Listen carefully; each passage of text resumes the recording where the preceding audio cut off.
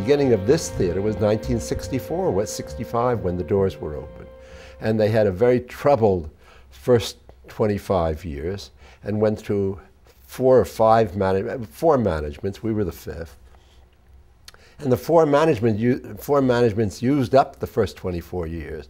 And everybody kind of beat their fists against it and couldn't make it work. And so it seemed to be an unworkable theater, and there was talk about making it into a multiplex or a cinema. And I always thought, well, if we get the right Indian tribe, we could make it into a casino. That would be nice at Lincoln Center. And then we, beginning 24 years ago, found the secret and unlocked the mystery of the Beaumont Theater, the theater at Lincoln Center. And the secret of the Beaumont has always been to accept the given and then see what needs to be done with the given. And the given is the building. What you begin with is this, this piece of real estate, this commanding reality of the building with its two theaters, soon to be three, and say, well, what do you make of this? What do you need? What do you need to make it work? And then you balance out those elements that comprise a theater, which are only four. There are four elements in my view. And the four elements are a place, we were given the place, artists, and the artists existed all around us because we're in New York City, money, and money had to be figured out, and an audience. And if you take those four elements, which are the key elements, it seems to me, of any theater, how you mix them, how you adjust them, how you administer them, is the secret of success or failure in a given theater at a given moment.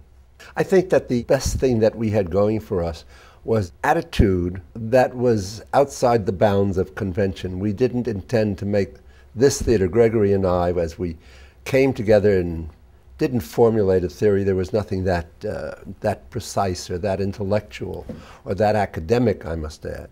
It was, okay, here's what we got. We got the Mitzi and we got the Beaumont, and we've got just under $1 million. That was the capital with which we started. I think it was $900,000. And what could we do? And we said, well, with that amount of money, we can't open the Beaumont. But let's do a couple of plays at the Mitzi. The first were two one-acts by David Mamet, Prairie de Chine and The Shawl. And that was certainly a moment because we opened Lincoln Center Theater for the fifth time it was opening yet, and each prior time it had gone down into disrepute. And the two plays were greeted by the critic of the New York Times, Frank Rich, by saying, we understand opening Lincoln Center Theater after all these years modestly, but, and this is engraved in my memory, but this is modesty to a fault, were the words he used. And so very bravely, we ran out the 8-week runs we had scheduled, and we had a few people in the audience from night to night. And we got on to the second play, which was the first revival of John Guare's The House of Blue Leaves. Did I say directed by Jerry Zaks to a turn, with Swoosie Kurtz and John Mahoney and Stockard Channing for starters, and Christopher Walken. And it was a sensation. It was just a play whose moment had arrived. They're nuns, bananas, nuns! We got locked out of the upstairs room! Hi! Oh, this is Corinna Stroller, Billy's girlfriend. Corinna, this is Bananas. Corinna Stroller, the movie star? Hello, Billy's girlfriend. God, Billy's girlfriends always make me feel so shabby. Arthur believes in keeping family skeletons out in the open like pets. Heel, Bananas, heel. I saw The Sound of Music 31 times. It changed my entire life. Unitarian! The audience response, after the critical response, was so great that, scratching our heads, we said, what are we going to do? There are too many people wanting to buy tickets, and there aren't enough. What a problem to have. And we happened to have an empty theater upstairs at the Beaumont, and we said, in one mystery day of head scratching, what should we do? We said, why don't we move it to the Beaumont? And we took the actors up on stage and took the playwright up on stage and the director and had them walk around the dark and empty Beaumont that had been dark for quite some time by then, and said, what do you think?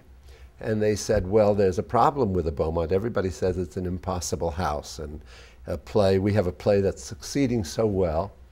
And there's a rule in the theater, as in life, which is if it ain't broke, don't fix it. And The House of Blue Leaves is not broke. And we said, well, that's true, but on the other hand, if we were to move it up here, and if we could open it here, there seems to be an audience for it of scale. And not only that, we'd be eligible for Tonys, and that was the magic word that we dropped among them.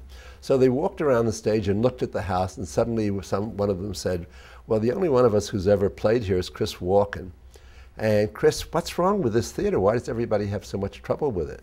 And Chris said, well, the problem is you walk out on stage and you see all these empty red seats.